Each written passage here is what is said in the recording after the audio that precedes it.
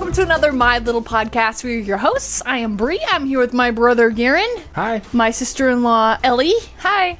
My fiance Jared. Hello. And my brother Bryson. Hello. Mom and Dad are taking care of the chitlins. They're on baby watch. Yeah. They're chilling out with the grandkids. So we thought we'd sneak in here and talk about a couple latest weekly peeks that have just come out. The one that came out on Friday featured the RV build that Jared and I are working on. And we had a lot of folks give a lot of responses to a lot of the questions that we had. So we want to say thank you so much for doing that. Before we get into that though, this week's podcast is cheekily sponsored by the My Little Homestead t-shirt shop. If you'd like to get a fun piece of merchandise with all kinds of exciting, cute, colorful, and cool designs, you can check out the link down in the description. We had a super exciting week this week, didn't we? Yeah, it was really fun. Before we get into the comments, let me just set up kind of what we did in the RV weekly peek that we did. And we redid all of the cabinets this week. All the cabinets from start to finish. We got them all done. Luke Lund asks, what was the point of putting black paint under the white paint? The distressing that I've been told about, I think she did primer and then she painted everything black and then she painted everything white and then she would go through with the sandpaper just like what we did and distress it. That's what I was going in on, and I don't know if I did it her way or not. I don't remember. It's a long time ago. Although we do realize that maybe we went a little bit overboard in how much black paint we put on. Yeah, because we weren't sure how we were going to distress it. So we didn't know like what parts. But if we had been a little bit more streamlined with our process, we could have just put the black paint in the areas that we were going to sandpaper. Like in the corners. Well, now if it gets distressed anywhere else, it'll all flow. Exactly. True. Exactly. There you go. Yeah. The accidental distress we've got covered for the future.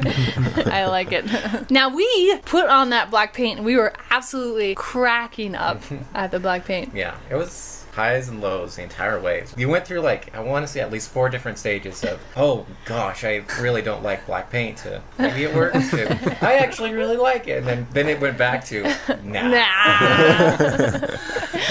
I think it was where you were looking at the RV, like from what angle. That's what Bryson came in all black. And it's like, there was like whoa in some areas. I think Bryson came in at one point. He's like, oh, interesting. captured it quite nicely. Interesting. It did look very interesting. I was debating on if I really hated it or really liked it. Yeah, I felt like don't really know.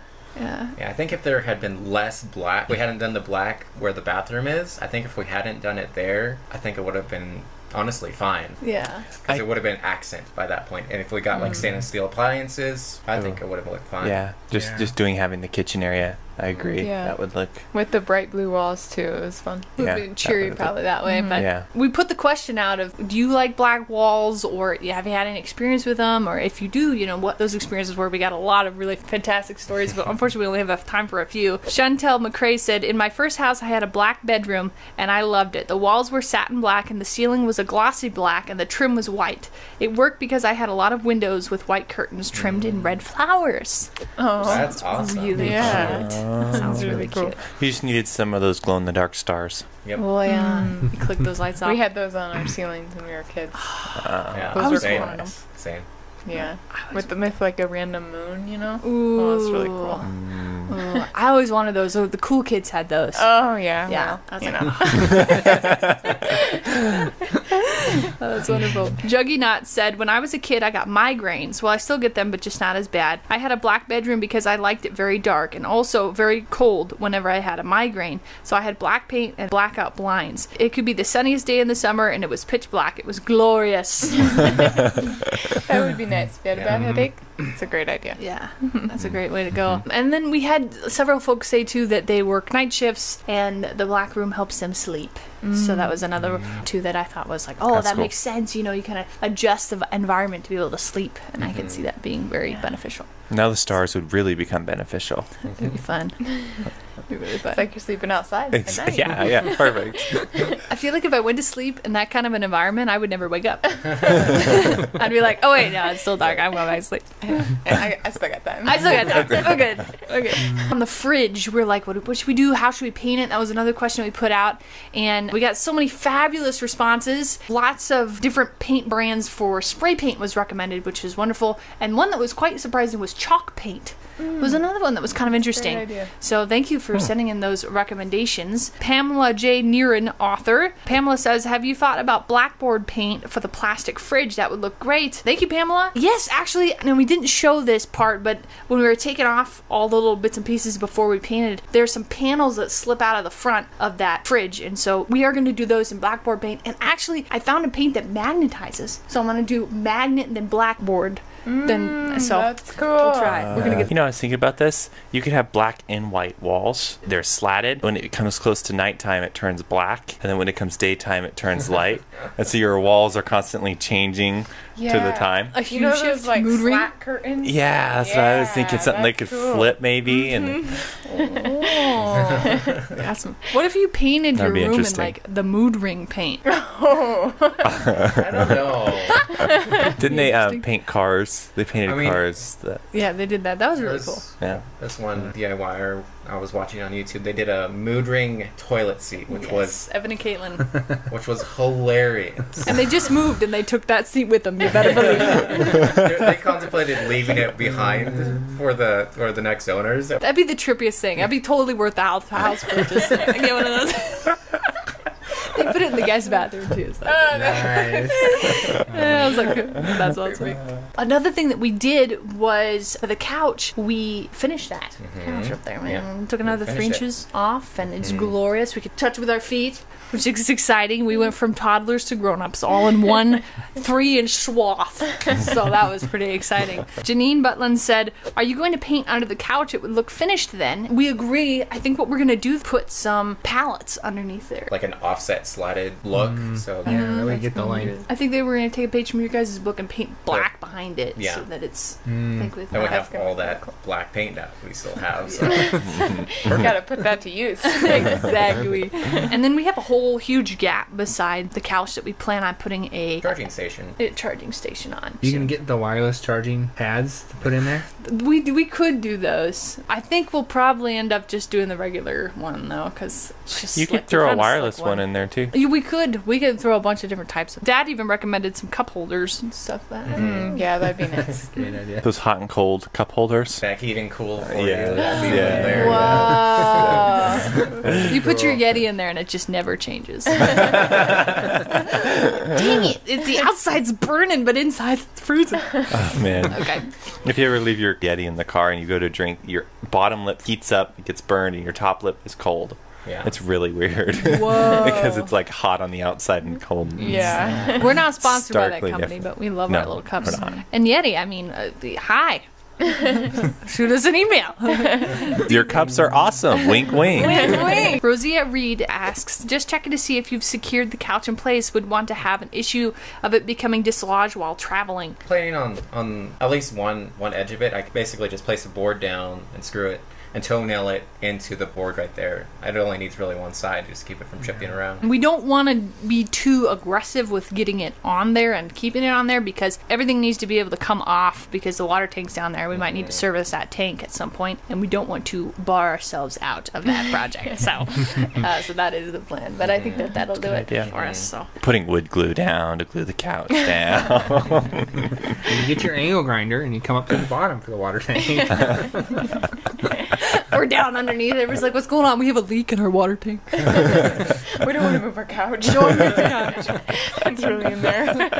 Carrie G said, I would take some trim boards and install them on the bathroom door and the walls on each side, which would make them look more high-end. It would also make them more cohesive with the cabinets. Thank you, Carrie G. I love that idea. That's a great idea. Like, if we just get, like, maybe inch trim of pellet, places where the trim is, we can just replace it, since we need to replace some of that trim anyway right there. And there's not much color going on there. So it'd be nice to have some of that. I think that Yeah. would warm it up. You know, too, you could take Dad's hand planer and like mount it, whatever height you want to mount it at, and then you could run them through as long as you got the nails out, and you could plane them down to a little thinner, and that might look nicer. I mean, or you just find thin pallets too. Yeah. There's a lot of those out there too. Okay. But Also, you could use that to straighten the edge, I would think, too. Kind of sand that edge down, make it a little straighter. Yeah. That's a maybe great If you have idea. boards to You put wouldn't together. have to. Great idea. That's a great. Well, it is a wall. It'd be kind of nice to have them a little closer to the wall, so less to be bumping into. Believe me, we will be bumping into it. You guys worked more on the van build, which was super exciting. You're just doing amazing stuff with pallet boards in there. I haven't yet to see it live and in person, but Mom and Dad said when they went in there, it's like just takes your breath away with how beautiful it is when you pop those doors open. They're just amazing. Did you do the front of the van, or that cabinet we there? did like there was a cabinet there that we redid the face on, and then the back we finished up. We put some doors on it, put the face plates on it and stuff. It was, Right. So finish up in it and doing the front part is awesome. And then we had little side traction in it, which was fun, and that was going on a trip to get some fish. Yeah. A fishy expedition for the aquaponics system. It was so fun. It was so fun to see that fish store. It was so cool. Yeah, really fun in there. Yes. That's a really fun little store in there. The kids look like they were really Oh having gosh, Azealia was having a ball. Really was the fish. Yeah, she does. fun. She's like, Yeah. You haven't seen this? look at it, this is amazing. B-Bear said, Bobby here with 2 questions and a comment. 1, the fish, with it completely dark in the tank, there won't be algae growth. Will you be feeding them? We've been feeding them. I'm letting a little more light in now to try and give the fish a little more of a daylight cycle. It's not completely black in the tank. I'm hoping to kind of help them stay healthy and hopefully breed. If they don't have the correct light cycle, they won't eat, or things like that. No, we haven't never had any problems with the fish in there not eating. We have problems with them freezing through the winters. So that's going to be a problem for this winter. But right now they're doing great. Second question here is the van, the upper cabinet in front, what is on either side? Could you open the space up bigger? It's an F-150 van that's just a passenger or cargo, not sure what it was. Some other company came through and added the pop out on the top of it. The pop out on the top, when it comes down to the front of the van, it's not like a nice It round. comes to the point. Right? Yeah, it Yeah. comes to a point right there, and then it has like just 2 parts of it that run. Anyway, the cabinet is as big as it can get inside the front of that. It looks like there should be more space, but there isn't. That's why we just left the cabinet that was there and just Yeah. covered the front with pallets to make it all flow. Easier Interesting. than taking it down and building essentially the same thing in there. It's all carpeted and nice in there too, so we Nice, no slipping around on Yeah. the road. Yeah. Nice. Place to put electronics, maybe. Oh yeah, that's a great idea. Right next to our 80-inch screen that's going in there. I'm not sure how it's going to fit. Yeah, there's no room for us, but we got the TV in there, so. Yeah. Just do a projector on the side of your guys' camper and on the side of the RV. We might be able to actually pull that off on the RV since the RV is white. Yeah, that would be cool. You could do it on your guys' van, too, and then you get your 80-inch. Like canopies on the front of the RVs that come out?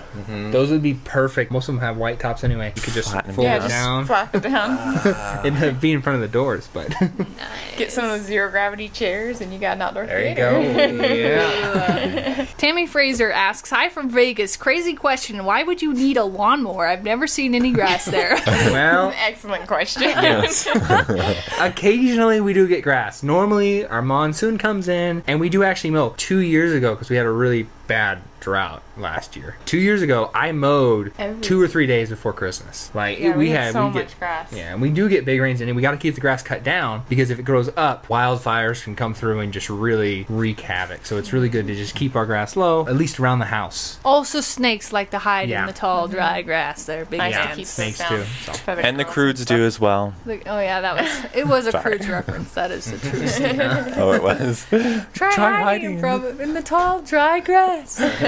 Janet Diaz says, my biggest regret when I own a van similar to yours was that I did not have the air conditioner completely redone when we had the engine replaced. The kids just roasted in there. We stopped driving it in the summer. Please, while you have the interior taken apart, really set the air conditioning up well in the back. Be sure it's running great, even if you have to bypass the computer. Thank you too for that Yeah, comment. thank I you so would. much. But Yeah, we have thought about it. yeah, we have thought about that one. The van does have a AC that does run to the rear. I have it all pulled out right now because we're building back there, but we're going to go through and make sure that system's working great, plumbing, all that, but that's going to be a little later on when we move into the rear box that goes underneath the bed. Yeah, we'll be The building back. more boxes back up there, so Yeah. we'll hide it in there. Hopefully.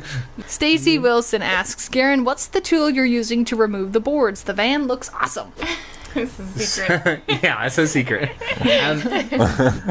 Not really sure the exact name of them. I think it's reciprocal saw, reciprocating If saw. you Yeah. look up Sawzall. reciprocal, you Sawzall, do. but Because that's, it I solves think, everything. Yes, a saw's Yeah. all. I think that's so it's like With the reciprocal saw, do you have to have like a specific blade for it, or like? Okay, yes. So we've ran every different type of blade. We've cut up so many pallets. So it's a reciprocating saw, reciprocal saw. Yeah, reciprocal saw is what Dad would call Reciprocal it. saw. Too, yeah. It's, And if you look it up we'll go with a with reciprocal saw, and you'll we'll blame it find on Dad if it's Yeah, wrong. You'll find it, yeah. it's a reciprocal saw. You can use really any blade you want. The metal blades work, the wood blades work, but you blow through those. And the ones to get are the Milwaukee. They're called the Axe. I think it's an all-purpose blade, but those blades they're meaty, so solid. I shouldn't say never. I've broke so few of them. They always go dull before they break, and they last forever. They last I buy so long, yeah, because we a bought pack a year, maybe. Yeah, we bought a pack when we first went to the cabin. So we ripped all of the pallets for the outhouse, and then we ripped a ton of pallets doing all the interior work. I think we got a new set. I think I bought one on other the pack. van. Packs When of we 5. Yeah, when we started on Yeah. the van, we bought a new pack. So we built all of the furniture in the house and the outhouse with those. Oh, wow. They That's are amazing. They last Forever. years. They're a little pricier, but not really that much. Not enough to compare. Yeah. For how long they last, too, it's probably way worth it. Well, that is valuable That's to know. awesome. We're like taking notes over here because we're going to be working with pallets, so that's fabulous to know. Thank you. Yeah. Do you have a good technique for getting the nails out afterward, or do you just kind of work around them? I use a punch to punch them out If whenever they're I'm in going the to way. cut through them. But otherwise, I leave them. Sometimes Yeah. they stay in. Sometimes they fall out. We run a lot of magnets. Yeah. We Pick up also the like nails. the ends get a lot of times they get really split and we just like chop the ends off. Yeah, too, if cut they're the bad. cracks and the nails out. But the Yeah. punch works good too. If you just have a little punch and you can just go through and quickly knock them out. If you wanted to get them all out. So that they don't come out later.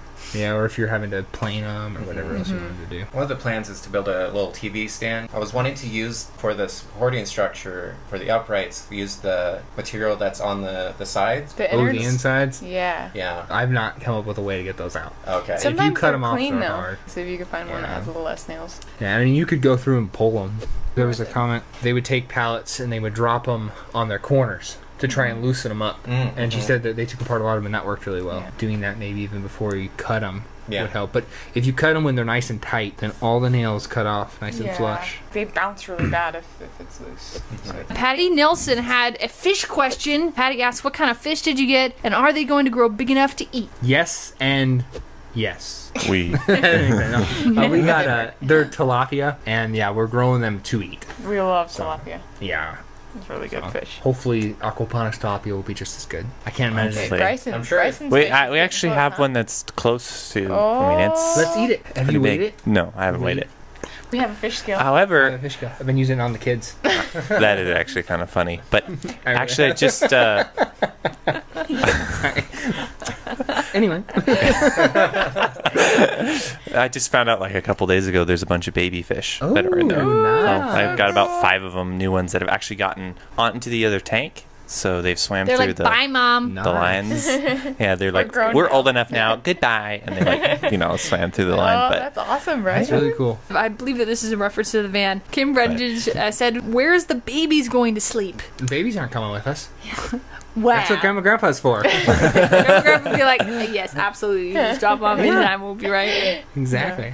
No, we haven't gotten a for sure plan, but we're coming up with that still. Trundle we have beds, like maybe. yeah. Yeah. We have the another- big space that's in front of like the kitchen cabinet there that we could always make something like maybe a little tiny pack and play for Kinsley and like a little tiny bed for Azalea. Yeah, or like we've had The front. comments Yeah. too about beds that could come out from the doors. Yeah, that's a There. good idea. Yeah, or even across the front seats potentially. We could build Yeah. something that sits in there. That's what I was thinking. We could put Azalea and then we could use a real pack and play for Kinsley right in front of. We could just throw a mat on the ground too. You know, that's the fun part of camping as kids. Yeah. Is like wherever you sleep in funky places, you get to go somewhere exciting and new. So, Not the Good ground, memories. not a mat on the ground, mat on the floor. Yeah. Catherine Stone asks, do you have a swamp cooler that you're using to keep cool? Yeah, that's what we use. Wow, that was a weird starting to that. Yeah. Yeah. Why did you do this one, babe? We have a swamp cooler on our house, but we also have a swamp cooler that a neighbor gave us. It was an old one, and Garen built like a big tall stand, and it's blowing just like it's a massive section that blows out from the bottom, and we point it right at the shop area into the van, and it keeps the kids cool and us cooler, and it's really nice. And dogs. It's Yeah. sweet. Yeah, the diesel does not get up No. when that thing. Finally, you brought the air outside. I needed this. Yeah, it's super cool though. Well, I think that is going to wrap it up for us this week. Thank you so much for the wonderful comments and suggestions and questions that you sent in. We really appreciate it. I know Jared and I got an overflowing of just wonderful, incredibly helpful information. We'll be picking out the type of paint. We'll be letting you know what we ended up deciding on. And thank you for your black room stories. Those were really fun to go through too. I was really excited. So, and all the comments too for Garen and Ellie's. So really appreciate it. It's just super fun.